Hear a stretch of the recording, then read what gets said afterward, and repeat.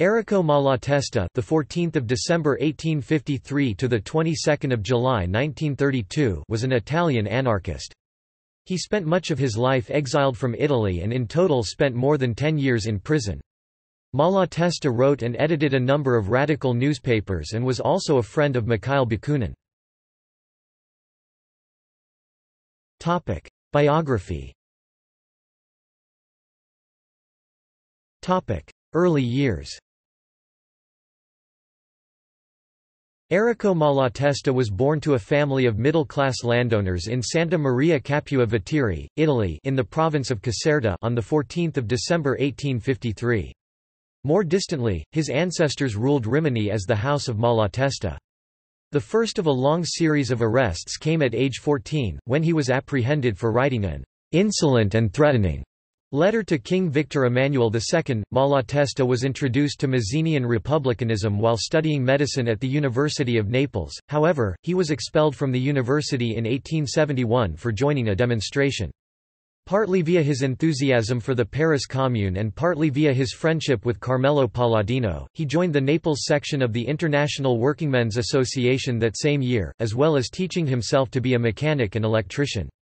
In 1872 he met Mikhail Bakunin, with whom he participated in the St. Imier Congress of the International. For the next 4 years, Malatesta helped spread internationalist propaganda in Italy. He was imprisoned twice for these activities. Following Bakunin, Malatesta became a Freemason at Naples on 19 October 1875, hoping to influence younger members. However, when the lodge organized a reception honoring Giovanni Nicotera, the interior minister, Malatesta left on 18 March 1876 and became anti-Masonic.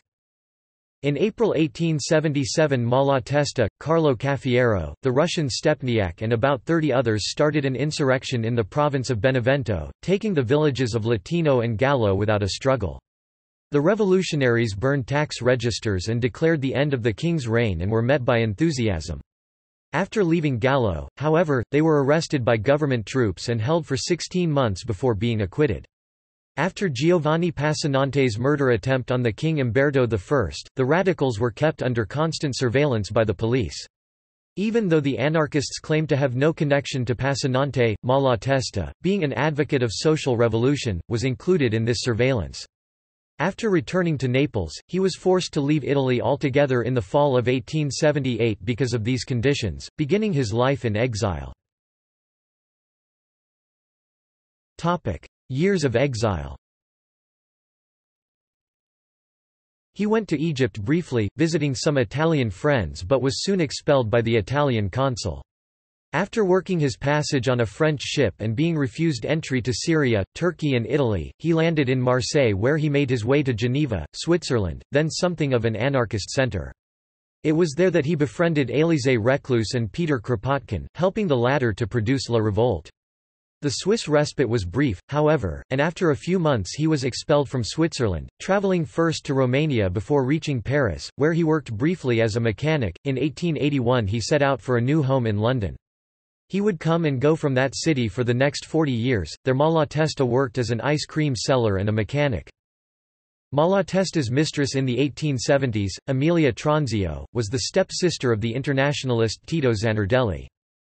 With Malatesta's consent and support she married Giovanni Defendi, who came to stay with Malatesta in London in 1881 after being released from jail. Malatesta attended the anarchist congress that met in London from 14 July 1881.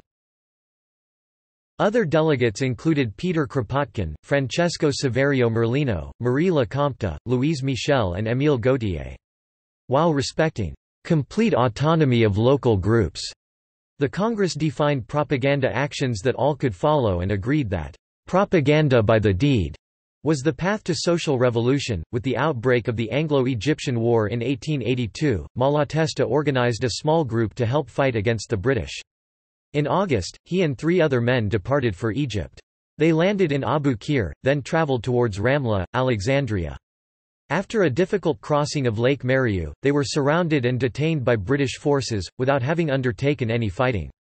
He secretly returned to Italy the following year. In Florence he founded the weekly anarchist paper La Question Sociale, the Social Question, in which his most popular pamphlet, Fra Contadini among farmers, first appeared. Malatesta went back to Naples in 1884—while waiting to serve a 3-year prison term—to nurse the victims of a cholera epidemic. Once again, he fled Italy to escape imprisonment, this time heading for South America. He lived in Buenos Aires from 1885 until 1889, resuming publication of La Question Sociale and spreading anarchist ideas among the Italian émigré community there. He was involved in the founding of the first militant workers' union in Argentina, the Bakers' Union, and left an anarchist impression in the workers' movements there for years to come. Returning to Europe in 1889, Malatesta first published a newspaper called L'Associazione in Nice, France, remaining there until he was once again forced to flee to London. Arrest in Italy. The late 1890s were a time of social turmoil in Italy, marked by bad harvests, rising prices, and peasant revolts. Strikes of workers were met by demands for repression, and for a time it seemed as though government authority was hanging by a thread.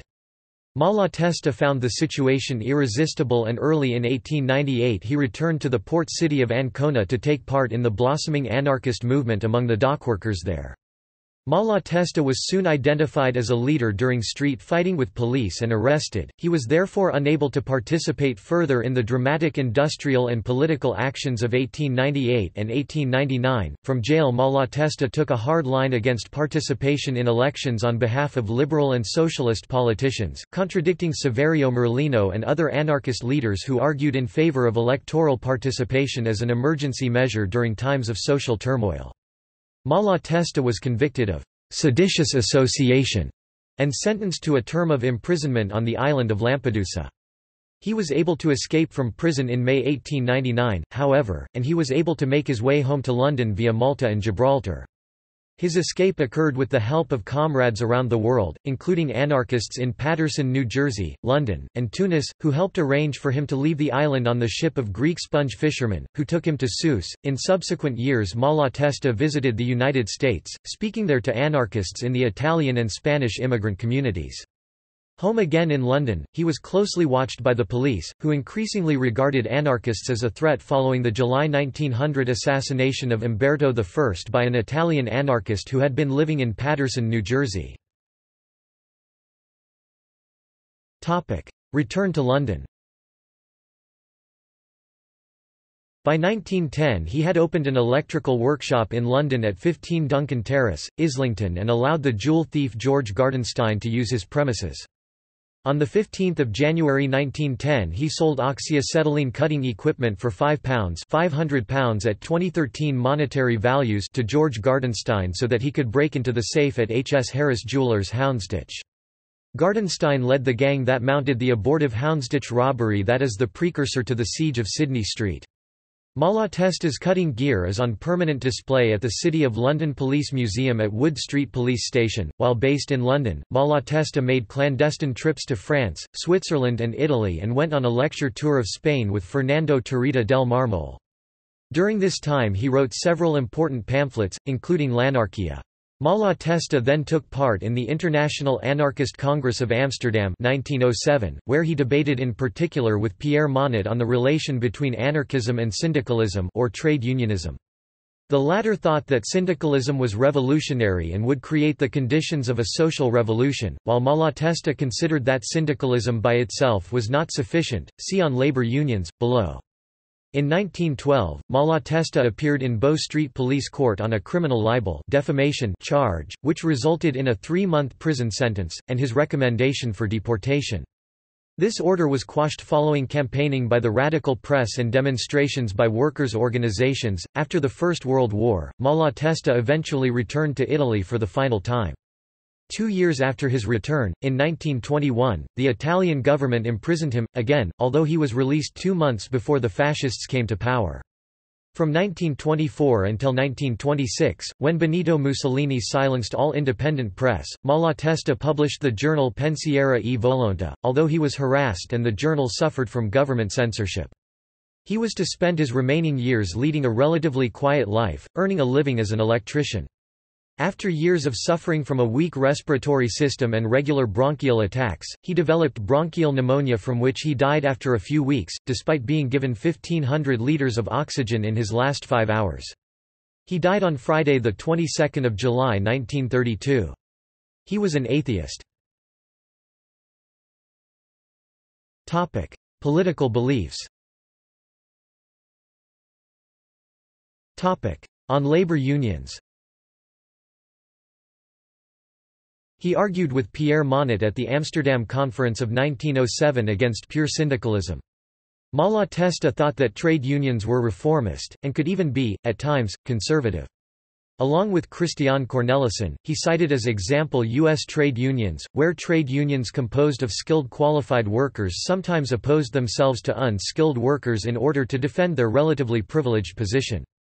Malatesta warned that the syndicalists' aims were in perpetuating syndicalism itself, whereas anarchists must always have overthrowing capitalism and the state, and the anarchist ideal of communist society as their end, and consequently refrain from committing to any particular method of achieving it. His arguments against the doctrine of revolutionary unions known as anarcho-syndicalism were later developed in a series of articles, where he wrote, "I am against syndicalism, both as a doctrine and a practice, because it strikes me as a hybrid creature."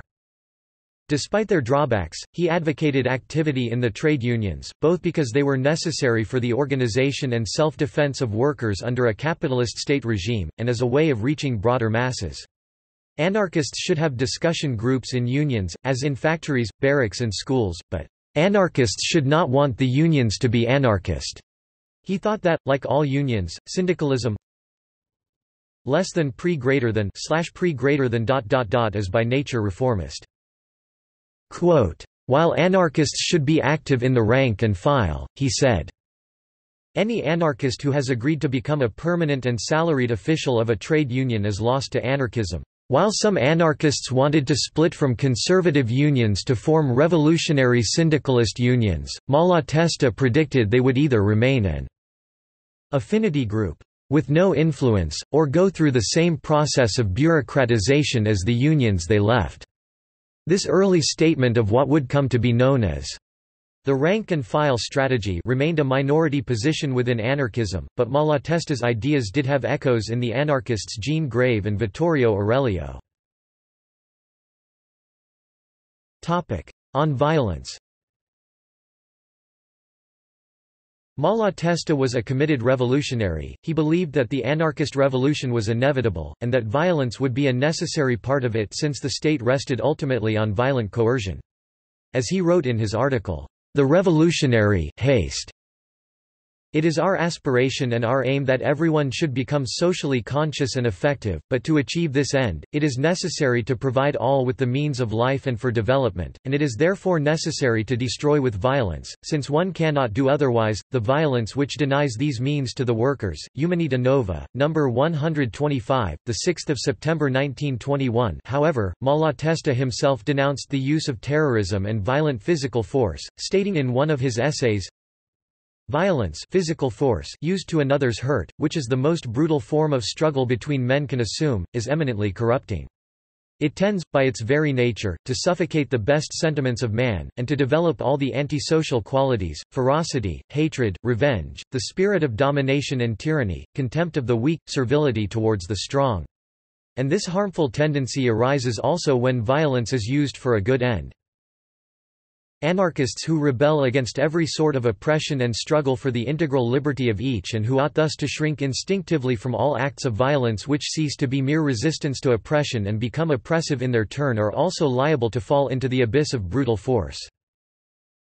The excitement caused by some recent explosions and the admiration for the courage with which the bomb throwers faced death, suffices to cause many anarchists to forget their program, and to enter on a path which is the most absolute negation of all anarchist ideas and sentiments. Works. Fra Contadini 1884. Anarchy 1891. Anarchism or Democracy, with Francesco Merlino 1974. At the Café, Conversations on Anarchism 2005. Footnotes.